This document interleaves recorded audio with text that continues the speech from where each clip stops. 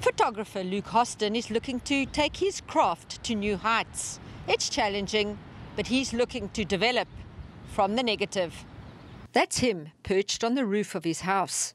A seasoned veteran, his camera an extension of who he is. Some of his outstanding shots are of the many benches scattered along the stretch of coast, all erected in loving memory of someone who has passed.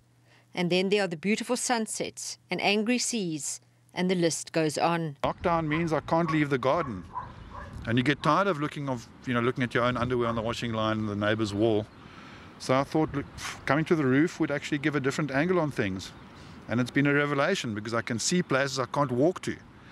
And obviously I want to keep my photography skills up so I can take pictures from a different angle.